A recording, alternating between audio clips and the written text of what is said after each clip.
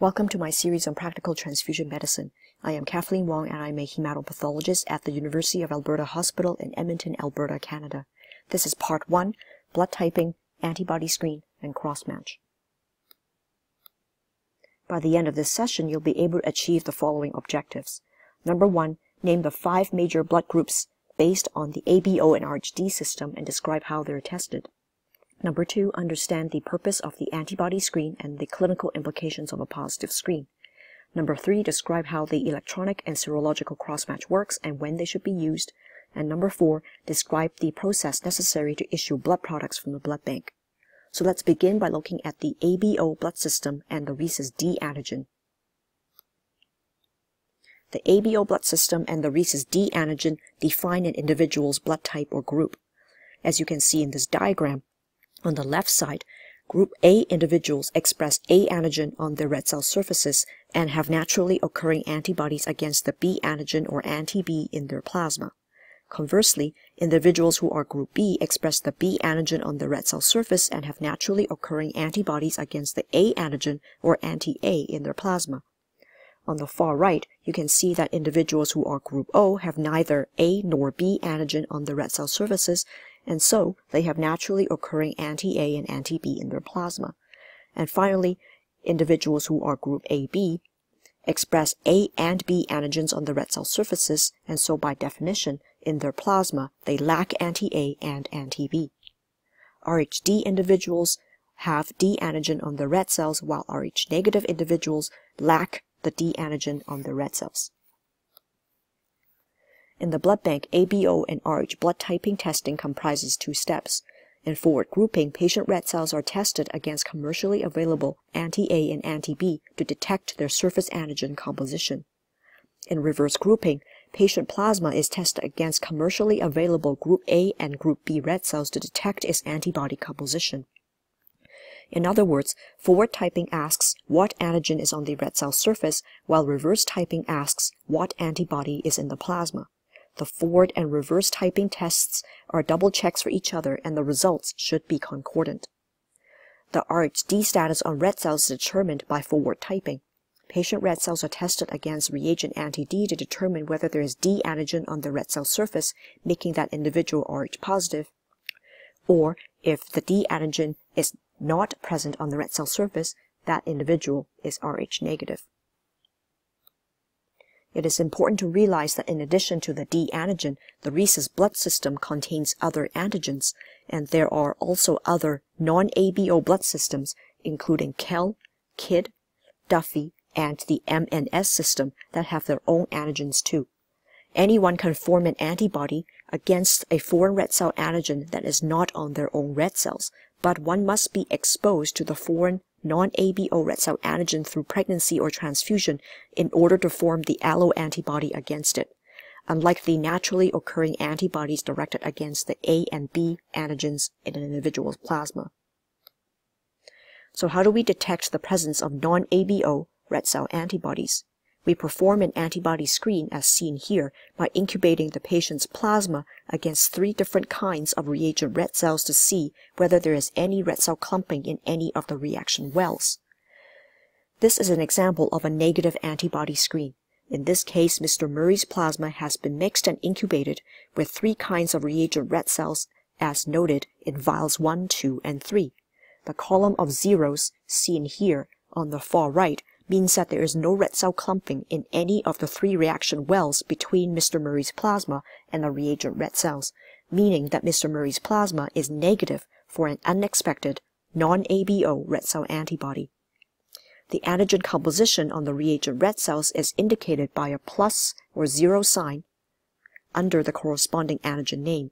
For example, if you look at the reagent red cells in vial 1, they are positive for the big D, big C, little e, and big K antigen, also known as KEL antigen, as illustrated. Why do we use 3 different kinds of reagent red cells in the antibody screen? To make sure all the important non-ABO red cell antigens are represented between the reagent red cells so that we can be confident that a negative antibody screen result does indeed mean the patient has no detectable non-ABO red cell antibodies present. For example, if we remove vial 1 from the screen test result here that we may miss picking up anti-Cal in Mr. Mary's plasma even if the screen is negative against reagents 2 and 3 red cells, because these red cells actually do not express the Cal antigen.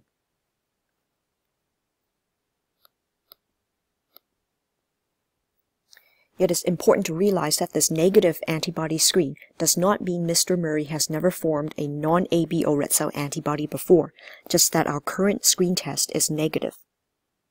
As you can see, there were no clumping in any of the reaction wells, so the current antibody screen is negative and there is no evidence of any non-ABO red cell antibodies here. However, his immune system could have responded previously by making an antibody when it encountered a foreign red cell antigen. But once the offending antigen is removed, then his immune system stopped producing the red cell allo antibody. So the current antibody screen may be negative simply because active antibody production has ceased, or the antibody level has dropped below that which is detectable by the screen. Therefore, as part of any type in screen tests, the technologist in the blood bank will also perform a history check on our blood bank information system to see whether the patient has ever formed an antibody previously that we need to be aware of currently in order to issue compatible red cells. The ABO and RH typing take the automated analyzer about 5 minutes to complete. The antibody screen takes about 30 minutes to complete. The type and screen are always performed together in the analyzer when there's a request for transfusion, so the total time needed to result the type and screen is 30 minutes. After the type and screen is complete and the technologist has performed a history check, then the last step to finish the product issue process in the blood bank is to perform a cross-match. For example, let's say 2 units of red cells are ordered for an O-positive patient. If the antibody screen is negative and the history check is uneventful, then to complete the cross-match, the technologist would go to the blood bank fridge and bring back 2 units of O-positive red cells. He or she would then scan their bar unit codes into the blood bank computer system. The computer system performs an electronic, also known as a computer-assisted cross-match, by comparing the unit information against the blood group, antibody screen, and history check results on the patient. The computer then indicates to the technologist the 2 units retrieved from the fridge are indeed compatible and responds by printing out individual product tags to be attached to the units. The technologist finishes the cross-match by manually attaching the correct tag to the correct unit, and they are released from the blood bank to the patient's location. This electronic or computer-assisted cross-match is the final safety check in the blood bank that ensures the correct blood product of the ABO-RH group is issued and delegated to a specific patient before the units are released from inventory. So the electronic or computer-assisted cross-match is one kind of cross-match, but what if the antibody screen is positive and or the history check is positive? Then the technologist must perform a serological cross-match instead. Before we discuss the serological cross-match, we need to discuss the clinical implications of a positive antibody screen. In this antibody screen, it is positive, which means that the patient's plasma has at least one unexpected non-ABO red cell antibody. We can tell the antibody screen is positive because the patient's plasma is reacting with a 2+ strength reaction against the reagent red cells in vial 2.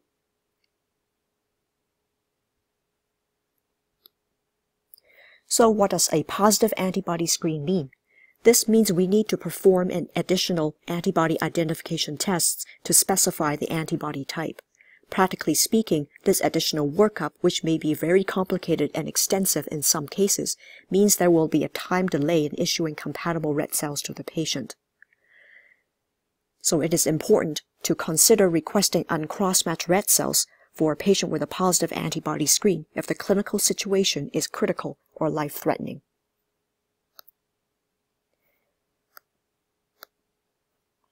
Back to our positive antibody screen example.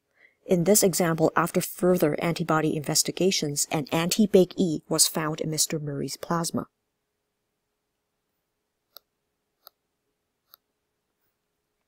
This means the technologist must retrieve red cell units that are not only ABO compatible, but they must also be big E antigen negative to complete the serological cross-match for Mr. Murray. The technologist must mix and incubate his plasma with a small sample of donor red cells from each red cell unit ordered. If there is no red cell clumping between his plasma and that particular unit, then that unit is serological crossmatch compatible for the patient. The computer verifies the results and prints out the tag for each compatible unit. The technologist then attaches the correct tag to the unit, and the red cell units ordered are issued and released from the blood bank. What does a positive antibody screen mean for future red cell transfusions? It means that all red cell units that are to be transfused to this patient in the future must be antigen negative for the corresponding antibody in the patient's plasma. And it also means that all cross matches in the future must be serologically performed to ensure that the issued units are compatible with the patient's plasma. Therefore, the process and steps necessary to issue blood products are summarized below.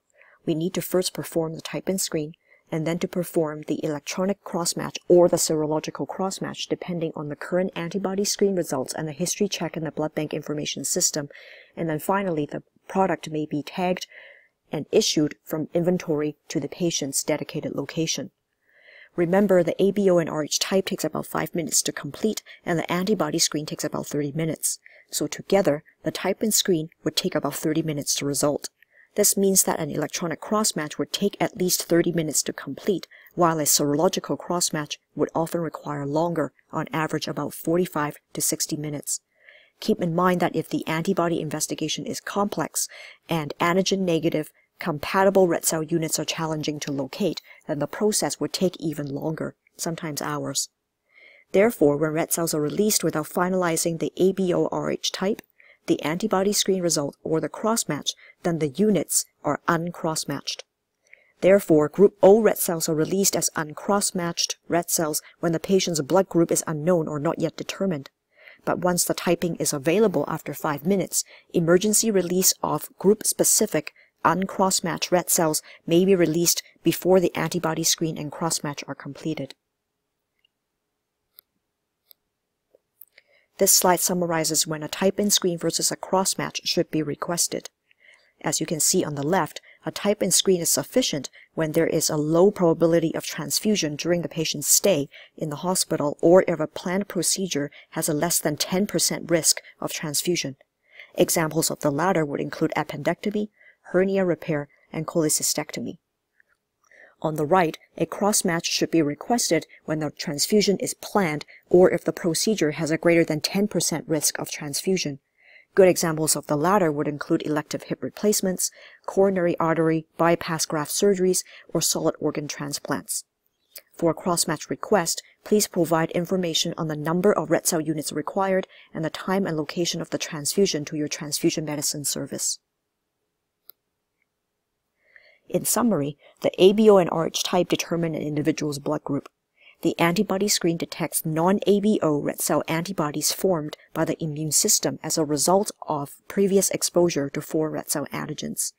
A positive antibody screen requires additional investigation and means a time delay in issuing crossmatch compatible blood. An electronic or serological crossmatch is performed after the type-in screen in order to issue crossmatch compatible blood. Uncrossmatched red cells are issued in emergencies after considering the risk-to-benefit ratio specific to the patient's clinical context. And finally, proper patient identification and informed consent are essential in transfusion medicine and clinical practice. This concludes Practical Transfusion Medicine Part 1 on blood typing, antibody screen, and crossmatch. In Part 2, in a separate recording, we will go through blood product utilization and their clinical indications. Thank you very much for your attention.